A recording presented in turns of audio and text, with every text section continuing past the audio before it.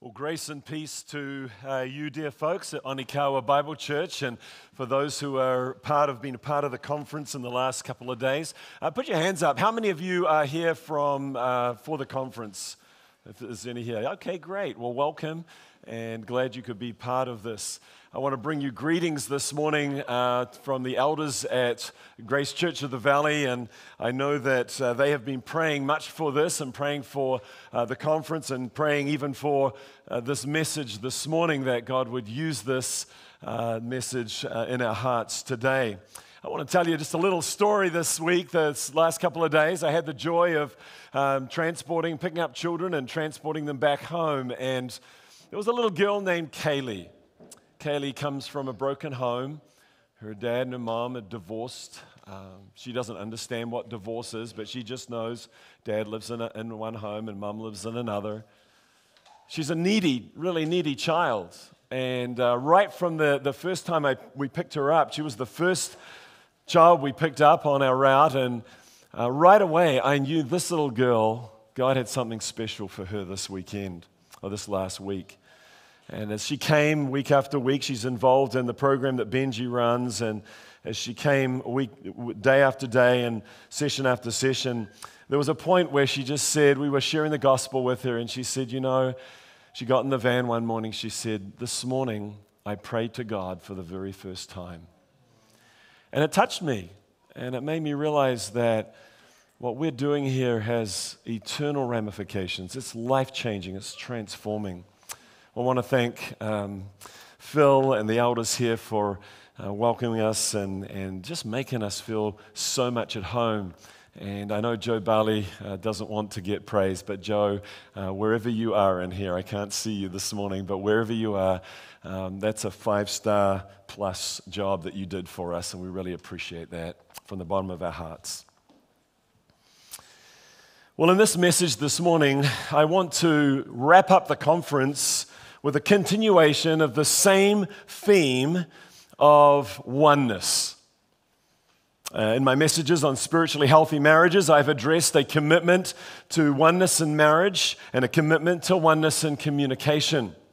And this morning I want to continue the theme on with a call to a commitment to oneness in the local church. And as I said right at the start of this conference, the reason we call these commitments is because spiritually healthy homes, spiritually healthy marriages, and spiritually healthy churches require a lot of work. They require you and me to be intentional in the things that we do and to be devoted to the things of Christ, because we have a gospel, we have a message, a transforming message that we are able in this life by the power of God to give glory and honor to God. The Christian life is not passive, is it?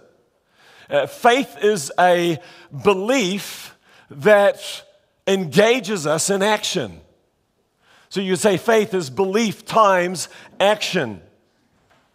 As I think of this theme of oneness in the local church, my mind this morning went to Jesus' high priestly prayer in John 17. And he prayed to the Father in that prayer for his future bride, the church, saying, verse 20 of John 17, I do not ask for these disciples only, that's his 12 disciples, but also for those who will believe in me through their word. That's you and me.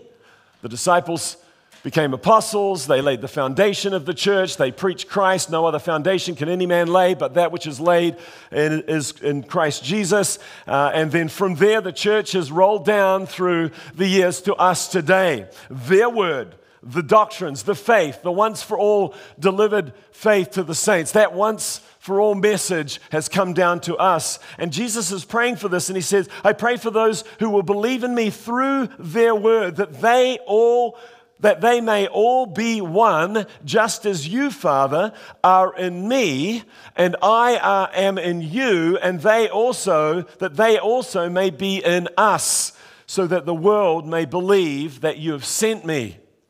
The glory that you have given me, I've given to them, that they may be one, even as we are one, I and them, you and me, that they may become perfectly one, so that the world may know you have sent me and loved them even as you have loved me.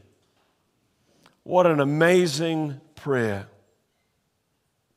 What an incredible prayer. That our Lord Jesus Christ, on the very precipice of the darkest, most terrifying and difficult moment in his life as he faced the cross, would pray for you and me. He would pray for his church, and that he would pray that we would be one, that we would be united. And sadly, there's a huge amount of disunity within Christianity today. There's denominational disunity, but there's even disunity within denominations, all the way down to disunity in the local church. And disunity at its very core is a worship issue.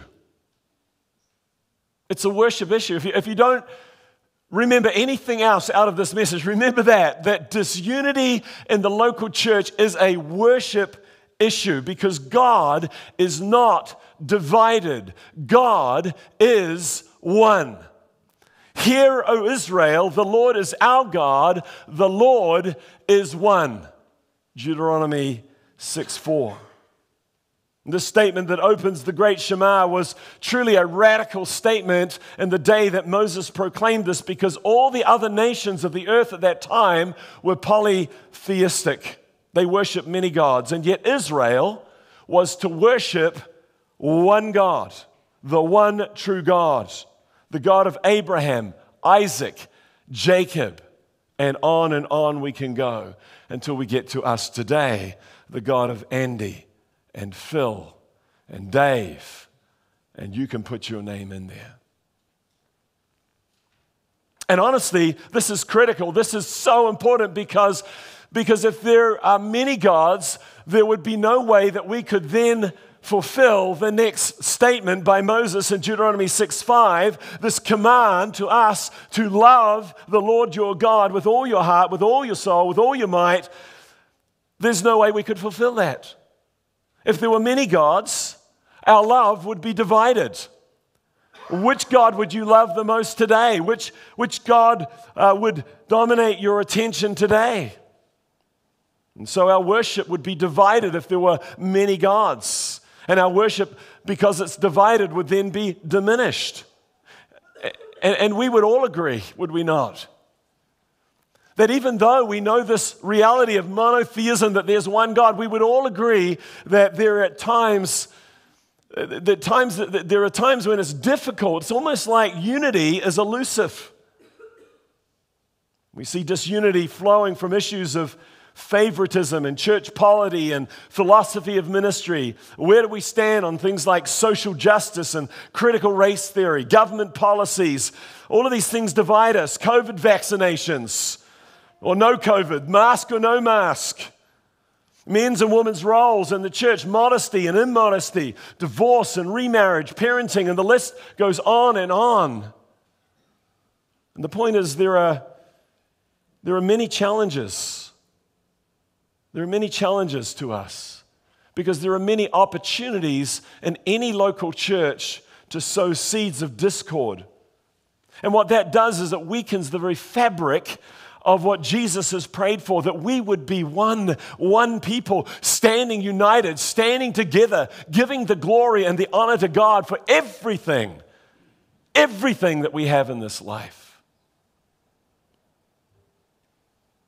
Where there's disunity, our worship becomes stained with idolatrous thoughts. As we raise up other gods in our minds and our hearts, we violate the first of the 10 Commandments, which states, "You shall have no other gods before me," Exodus 23. Now, this problem of disunity, it's been around since the inception of the church, right? And we come to the New Testament, and we come to one of the letters that Paul wrote in the New Testament that really, you could say, is perhaps the one letter that shows the fullest extent of disunity in the church. And that's the letter to the Corinthian church. And I want you to take your Bibles and turn with me to 1 Corinthians chapter 1. And we're going to look this morning at verses 10 through 17. 1 Corinthians chapter 1, and we're going to look at verses 10 through 17. Read along with me as we come to this, the word of the Lord. Apostle Paul is writing to this church under the inspiration of the Spirit of God, and he writes in verse 10, I appeal to you, brothers, by the name of our Lord Jesus Christ, that you all agree and that there be no divisions among you, but that you be united in the same mind and the same judgment. For it has been reported to me by Chloe's people that there is quarreling among you, my brothers. And what I mean is that each one of you says, I follow Paul, or I follow Apollos, or I follow Cephas, or I follow Christ. Is Christ divided? Was Paul crucified for you? Or were you baptized in the name of Paul? I thank God that I baptized none of you except Crispus and Gaius, so that no one may say that you were baptized in my name. I did also baptize the household of Stephanas. Beyond that, I don't know whether I baptized anyone else. For Christ did not send me to baptize, but to preach the gospel, and not with words of eloquent wisdom, lest the cross of Christ be emptied of its power. Father, as we come to this text, Lord, would you open our hearts? Would you give us receptive hearts and ears to this, your word? Help us understand it. Help us embrace it. And Father, change us and grow us to be more unified, to desire more the glory of your name, that our worship would be seen in every way, and the way that we as a community of your people live and walk and speak and function together here at OBC. Father, bless this message, we pray, for your glory and honor in Jesus' name. Amen. I want to show you from this text 3 steps required for you and me to experience unity so that God might be glorified here at Onikawa Bible Church. And we're going to see those 3 steps are simply this, that if we're to overcome disunity, it involves, firstly, heeding God's appeal for unity. Secondly, identifying the obstacles to unity in the local church. And then thirdly, applying the means to unity, the means that God has given us to unity. So the first step, let's talk about this. This is in verse 10, heeding God's appeal for unity. The Lord, through the Apostle Paul here, declares, now I appeal to you, brethren, by the name of our Lord Jesus Christ. The tone of Paul's exhortation is, it's not a demand. It's not a heavy-handed command. It's in the Greek word. The Greek word here for appeal is the word parakaleo, and it means to call alongside. And so Paul here is operating on this gospel principle of calling others by speaking the truth in love to come alongside him in this matter. As I think about this, I'm reminded that that's the role of any shepherd, isn't it? It's the role of any elder to call people to come alongside them. Because to leave people in a divided state would be to act in an unloving way, because while you're divided, you're not honoring the Lord. While you're not honoring the Lord, you're grieving the Spirit. While you're grieving the Spirit, God's blessing cannot fall on your church. And I know it's Christ's church, but He's called you to this church to belong to it. And so Paul is lovingly exhorting his brothers and his sisters in this family in Corinth to listen to him. I appeal to you. But notice, he doesn't just give a general appeal. It's linked to something. He says, I appeal to you. And here's the authority of his appeal. It's in the name of the Lord Jesus Christ. So though he is addressing here what I would consider a church matter, a family matter, it is also a serious matter that has to be considered in the light of the person and authority of Jesus Christ, who is both the foundation and the head of us, the church. And so we see in this that the basis of all unity and progress in the church to greater unity as believers is a willingness then to submit to all that Jesus is and wills for us. Jesus said, I will build my church and the gates of Hades will not prevail against it. Do we believe that? Do we believe that? You can say yes. It's okay to talk, right? Do we believe that? Yes. Yes. So at the same time, God has called us as a church, and Ephesians chapter 1 tells us that we exist to the praise of His glory. Do we believe that? Yes. Amen. Not so sure on that one. But we believe that. Do you ever get them to say yes and amen? You should, It's just, we've got to communicate, right? So what Paul's modeling here, and I want to speak to the elders in this church just for a minute. What Paul's modeling to you as elders, to you who are shepherding this church, is that shepherding involves a heart that's appealing and bringing exhortation by way of instructing others.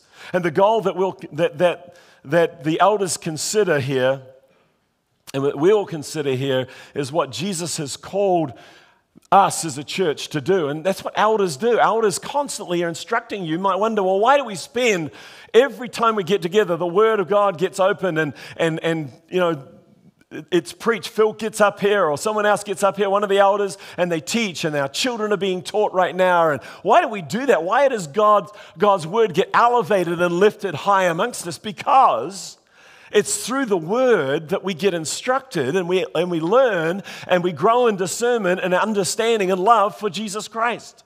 There's no other way. It's not about our feelings or our emotions, and I'm not discounting the fact you have feelings and emotions. God's given them to you. But what it's about is the truth, and our feelings and emotions need to come in line with the truth that God has revealed concerning Jesus Christ. And so every elder, as they deal with division, and they will deal with division because good elders deal with division in any church, must do so with a balance of tenderness to the people they're dealing with alongside the solemn authority and instruction of God's word. Think about this. To be overly tender and ignore the issue at hand would be to pass over the truth. That wouldn't help you as believers in this church. You need to know the truth. To be overly authoritarian and demanding of the believers in the church would be an evidence of a lack of love and would lead to a hindrance in the church becoming one people. Now come back to the text and let's see how Paul goes about addressing this issue of disunity in this church that's full of disunity on every level. First, notice that he instructs them all to agree. He instructs them all to agree. Literally, the meaning here is to speak the same thing. Well, how do we do that? How do we speak the same thing? Well, we do that by submitting ourselves to the authority, person, and purposes and word of Jesus Christ. We do that by taking every thought captive to Christ, 2 Corinthians 10:5. We do that by engaging the mind of Christ that we've been given. We do that by placing ourselves in submission to the Word of God and the Holy Spirit of truth. And as we do these things, we are to align ourselves with Christ, being in harmony with one another rather than talking past one another, against one another, and destroying that unity by not loving and fulfilling the calling of walking out or living out the truth in love. Back up in verse 9 of this chapter, Paul is describing who the church is, and he says this. He says, God is faithful, by whom you were called into the fellowship. That word means the sharing or the partnership of his Son, Jesus Christ our Lord. What unites us here this morning is not that we belong to some specific denomination or that we have some kind of commonality in some national body or even local body of or organization, but what unites us here, and by the way, you're as mixed bunch as GCV is. There's South Africans here, and there's Kiwis here, and there's Americans here, and there's Polynesian people here. I met someone from Tonga, Samoa, you name it. We're all from different backgrounds, but what unites us is this fellowship that we have miraculously, by the power of God's Spirit, been brought into. In fact, Paul says in Corinthians, we've been baptized, immersed into this body of Jesus Christ, this body called the church. In other words, we are to agree then to the person in this room. If you belong to this church, you're to agree to the person and to the work of Jesus Christ.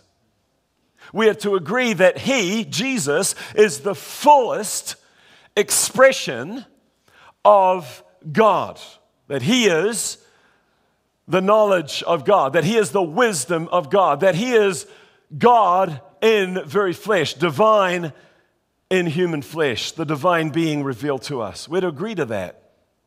And if we agree to that, then that means that everything we do and everything we say and everything we think needs to go through that grid of submission to his name and glory. We are to agree that he is the full expression of the written word, which literally points to him, the incarnate word. And when we do that, we will find unity. Now, Paul is not saying here that all Christians must agree on all things, even all things in the Bible.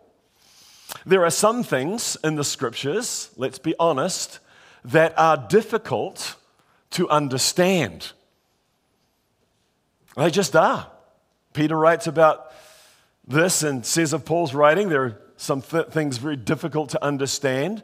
There are also, as we know, while there might be one meaning to the text, there are multiple applications from that text to the individuals' lives that are hearing the word being preached.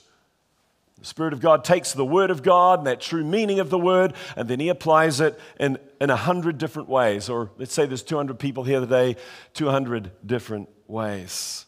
What Paul is saying here is not that he wants us to just all be in lockstep, as it were, in our thinking. He wants you to be a thinker. He wants you to evaluate and test things, and there will be disagreements. He even says that in 1 Corinthians. He says there's going to be disagreements among you. For what purpose? So that those who are approved might become evident.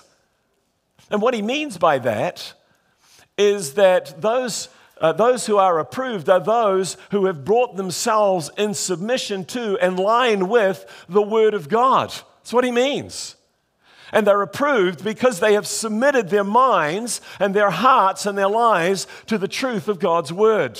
Not personal opinion, not preferences, but to God's Word. And these are the ones that are approved. They become our teachers in the church. They become the ones that lead us and guide us into all truth through the work of the Spirit. So Paul's not saying you need to somehow get agreement on every little detail. What he's saying here is that regardless of the difficult texts, regardless of the different applications, we are not to let division enter the church. We are to live in the midst of our understanding of Christ to his glory. And what's really good about that is that means all of us are on the same level. I'm no more important than any other person in this body. Every member of this body is critical to the well-being and the health of this church. Every member. Now, the context of this appeal by Paul is of course, the church of Corinth, and that the church is divided over their church leaders and teachers. And this kind of disagreement is unacceptable to the apostle. And so this call to agree is a priority issue to Paul, and he actually spends the first 4 chapters of Corinthians focused on this. And therefore, we could say that verse 10, this verse that we're looking at right now in chapter 1, is really the foundational call which addresses all the wider divisions that were going on in the church of Corinth. Divisions of teaching regarding morality, divisions of lawsuits against other believers, divisions over marriage and what constitutes marriage and doesn't, and divisions of what you should eat or not eat, food offered to idols or not, divisions over the conduct of women in the church and the exercise of the spiritual gifts, divisions over the Lord's Supper and over the resurrection of Christ. All of these divisions were just rolling around, swirling around in the life of this church. But listen, if there's no heart's desire to be in agreement under the headship of Christ, if there's no heart's desire to line up under Christ's person and purpose and will for our lives, then it's impossible for us to ever resolve any divisive issue in a God-honoring way. And so for the sake of Christ, Paul is saying, I want you to think, speak, act in the same way that is true and honoring to Christ. So when Onikawa Bible Church values and honors Christ and the union that we have together in Him, and when we seek harmony with each other over and above our traditions and personal desires and opinions, then we'll experience unity and there will be no place for disunity. Now, notice secondly what he does. So first he appeals. Secondly, he instructs them that there be no divisions amongst you. And that word is the Greek word schismata, from which we get schism in the English. A schism is simply a division or separation which brings about discord and disharmony. And Paul is calling them here to mend the brokenness in their relationships. There was disharmony between brothers and sisters in this church. He doesn't want us to be a bunch of clones, but he wants us to be unified. Every one of us is gifted differently. Every one of us is molded and shaped differently and created differently, but we all are to come together to the honor and work together to the honor and glory of God. God has given the church all that it needs to be unified. We have the headship of Jesus Christ. We have the indwelling Holy Spirit of truth. We have the unchanging word of truth, the God-breathed word. We have the plurality of godly leadership. And we have the directive to be a submissive congregation. All of these things are gifts from God for our good and His glory. Now notice thirdly, that he calls them to communicate so that they are on the same page. He says, but that you be united in the same mind and the same judgment. He's talking about thinking here. He's talking about a purpose and goal and motivation. And the main to be verb here is in what's called the subjunctive mood, and I don't normally do this, but it just speaks to the potential of something. So he's writing to a church that's full of discord, and he loves them. He calls them a church, he loves them, and he desires the best for them, and he knows that they're a mess, but he says, hey, there's a way forward that you might be, here's the potential, united in the same mind and the same judgment. Wow. What a gracious apostle Paul was. What does all that mean? Well, Paul is here directing the believers to, out of a heart of humility as they come to God's word and submit to that.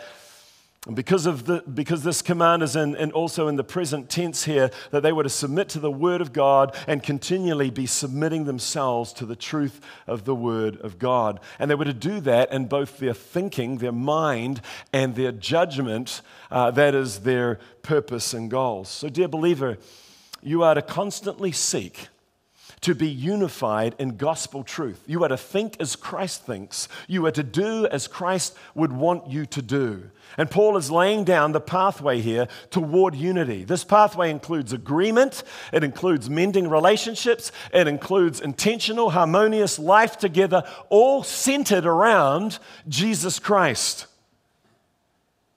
Now, this is what happened in the early church back in Acts chapter 4 and verse 31 to 32, where it says, "And when they had prayed, the place in which they were gathering was shaken, and they were all filled with the Holy Spirit, and they continued to speak the word of God. And now the full number of those who were saved were of one heart and one soul, and they had everything in common." I think we all long for that. I think we all desire that. We all want that kind of unity in the church. But it is elusive at times, for sure. In Romans 15:5, Paul states, "Now may the God who gives perseverance and encouragement grant you to be of the same mind with one another according to Jesus Christ," or Christ Jesus. In other words, Christ only has one mind. Christ only has one will. Christ only has one purpose for the church. And so Paul wants believers to strive for the unity that he already has provided us. We can't manufacture unity. We're to be diligent, though, to preserve the unity of the Spirit. We already have that unity. We need to discover it. We need to walk in it. We need to preserve it. Philippians 1:27, conduct yourself, Paul says to the church of Philippi, in a manner worthy of the gospel, so that whether I come and see you or remain absent, I will hear of you, that you are standing firm, listen to this, in one spirit. That's not big S, that's little s. One spirit, that there's one heart, one mind, he says, with one mind, striving together, listen to this, for the faith of the gospel.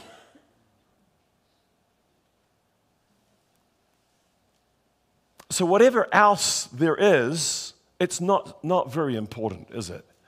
The gospel, the good news concerning Jesus Christ, is that which is most important. In Philippians 2, verses 2 and 3, he says, "Make my joy complete." How? By being of the same mind, maintaining the same love, united in spirit, intent on one purpose. Do nothing from selfishness or empty conceit, but with humility of mind, regard one another as more important than yourself. Again, understand this. You and I can't create unity. We can't create it. But we can certainly strive for it. We can certainly preserve it. We can certainly guard it. And we need to guard the unity that we all have in Christ.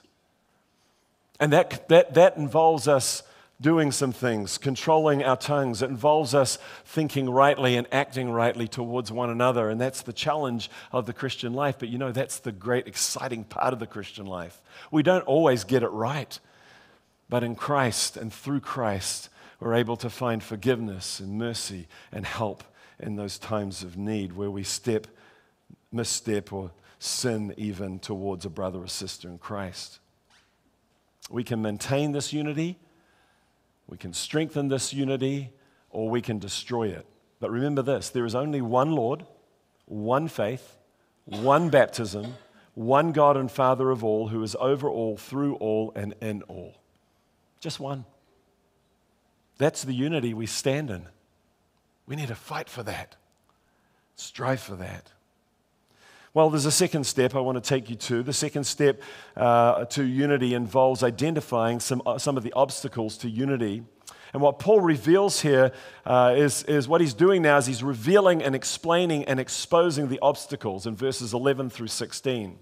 So firstly, we see the issue in the church of Corinth being revealed. He says, "For I have been informed concerning you, my brethren, by Chloe's people, that there are quarrels among you." Now, Chloe was probably a prominent businesswoman from Ephesus with business interests in Corinth. Ephesus and Corinth weren't very far apart, big cities, and she was probably a woman in business, and they were trading backwards and forwards. And she would send her servants there, and Paul was at the time in Ephesus when he's writing this letter, so he had heard from some of Chloe's people that there was some quarreling going on. And it's really interesting because there was a letter written to Paul at the same time and delivered to him, but the letter didn't actually explain the quarreling. The quarreling came out of a conversation between the men who delivered it and Paul. But why do we quarrel? Where does your mind go when you think of that question? We should go to James chapter 4, shouldn't it? James chapter 4 and verse 1 says, "What causes quarrels and what causes fights among you? Is it not this, that your passions are at war within you? You desire, you do not have, so you murder, you covet, you cannot obtain, so you fight, and you quarrel and do not have because you do not ask. And when you do ask, you ask with selfish desire and ambition." Paul put it this way in Romans 16:17. He said, "Watch out for those who cause divisions and put obstacles in your way that are contrary to the teaching you have learned. Keep away from them." Notice that it says of them that such people, in Romans 16, such people are not serving Christ, but their own appetites. What causes quarrels? Our appetites, our passions, our desires. Those are the things that cause quarrels. So there's the issue revealed. There was quarreling going on. There was selfishness in this church. There was people wanting their own way. But what was behind that? What's the context here? Well, let me explain the issue. Here's the issue explained, verse 12. Paul says there was this party spirit going. He said, "Now I mean this, that each one of you is saying, I follow Paul, I follow Apollos, I follow Cephas," or Aramaic for Peter, or "I follow Christ." Now we need to be clear at this point. I want to make this abundantly clear to you. This is not testifying to these men teaching different doctrines. Paul, Apollos, and Peter or Cephas all proclaimed the same message, which was Christ and Him crucified. However, they were very different men. They were differently gifted. And Paul was a brilliant thinker. And he was despised by the Judaizers because he could tie them up in knots. Peter, on the other hand, was seen as the standard of orthodoxy in the Jerusalem church. Apollos was a man, the scripture says, who was eloquent in speech. And what was going on in Corinth was that the Corinthians were elevating one over the other, depending on who they considered would help them and their own identity and progress in the Christian life. The identification with Christ here. Some of you say, "And I follow Christ." You say, "What's wrong with that? Aren't we meant to follow Christ?" Of course you are. He's not dealing with that. He's dealing with this partisanship. He's dealing with this idea where these people had taken Christ and said, "I follow Christ," as a prideful proclamation that assumed that this group had a step up, a leg up on all the other believers. There's pride in this. There's partisanship. And there were several factors that in the history of this church contributed to this party-minded spirit. Corinth was a broad educational city. It was a place where all of the latest ideas would be proclaimed, and people from all over the place would come. It was a city with the elite, as it were, and the highly educated, and yet there was also the underprivileged and the poor and the middle class. This was a broad city, but this city was filled with teachers, with philosophers, all vying to have their voice heard. And what that led to was personal patronage, where a philosopher would draw people to himself, students to himself, and would gain their loyalty. And in Corinth, the way to get ahead was connected very much with who you aligned yourself with. The expert of a particular belief system or or idea or philosophy. And if you aligned yourself with that person, then you would be considered, you would get elevated, you get identified, you have this identity that I belong to this person. Now you say, well, what's wrong with that? Well, patronage, that kind of patronage, is an attempt at self-validation. It's a self-validation. It's by means of another person's successes or popularity that you're elevating yourself. It's self-centered. The more prestigious, the wealthier, the more upper class, the more honored my patron is, my teacher is, by my association with them, I too will be honored. I too will be elevated. I too will be viewed as someone extremely important, valuable, and praiseworthy. If you read the New Testament, you discover that's the exact opposite of how we're to see ourselves. We are to deny ourselves. We are to consider ourselves the lowest of the low. We are bond servants of Jesus Christ. That's how we're to see ourselves. I've just thoroughly loved coming this week to serve you. I'm your servant. Sometimes people come and they sit in a counseling class with me or counseling time with me, and I know they're looking up to me. And I have to say to them, I want you to know, I don't have all the answers. I know who does, but I don't have them all. But I also want you to know, I'm not your leader. I'm your servant. I'm going to serve you. And through that service of bringing you to the truth, I'm going to lead you to the one who should be your leader, which is Jesus Christ. Now, this idea of self-validation, seeking validation in someone else's success is all too common in our Western culture and churches. We often speak of the school or the educational institution that we went to, not so much as a measure of the quality of one's education, but rather as a validation of who I am. Quite frankly, I don't care what school you went to, and nor does God. What He cares about is whether you have embraced His truth, His reality, whether you're walking in the truth, whether you're truly in step with Jesus Christ or not. Now, on the church front, we often have to deal with the issue of celebrity pastors or popular Christian musicians whom people flock to because they feel validated by being a part of this wonderful group of people. Well, is Jesus enough for you or not? Because He's enough for me. Quite frankly, you don't need me, and you don't need Phil, and you don't need Casey or any of your other elders here. You need Christ. And your elders are bondservants serving you and pointing you to Him. That's the idea of what leads to humility amongst us and a growing in unity. There's a third issue here. The issue gets exposed here in verse 13. Verses 13 through 16, Paul points out three truths about Christ. And this is where he really drives home the whole reality of how to have unity. He asks these three rhetorical questions. Notice them. Each one has an emphatic answer. It's a yes or a no. So firstly, he says, is Christ divided? What's the answer? No. Pardon? No. No, Christ is not divided. This phrase, is divided, is the idea that Christ is sort of sliced up into whole lots of different parts and different pieces and handed out to different people. That's not true. The idea is, this whole idea is actually very grotesque. Paul's painting a grotesque picture here. It's like taking a human being and carving him up into pieces and sending him out to all the people. They did that in the Old Testament, you know.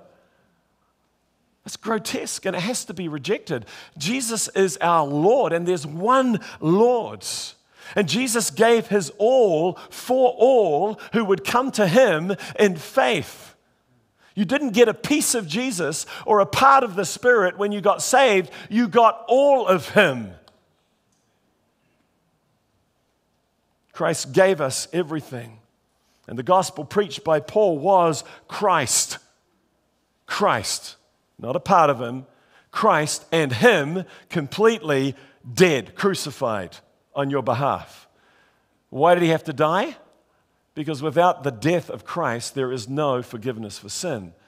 If you're in sin, and you are born in sin, the Bible says, then today, and you're in sin and you don't know Jesus Christ as your Lord and Savior, then dear friend, if you were to die today, you would find yourself being cast out from the presence of God, because sin cannot enter into heaven, because not only is God perfect, heaven itself is perfect.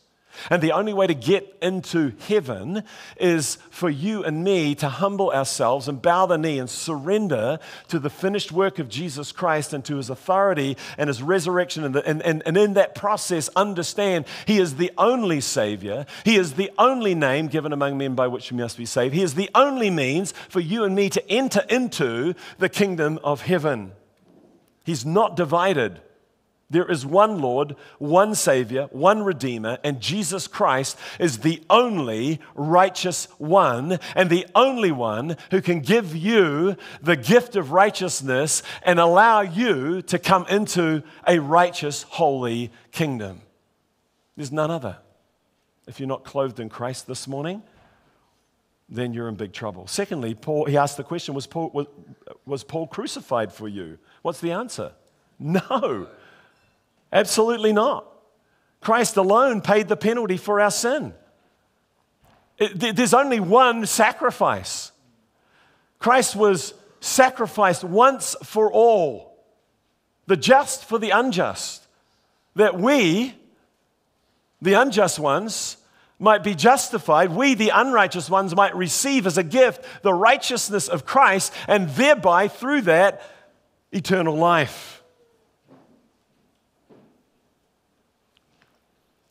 Christ died for our sins once for all, the just for the unjust, that he might bring us to God, having been put to death in the flesh, but made alive in the Spirit. 1 Peter 3:18.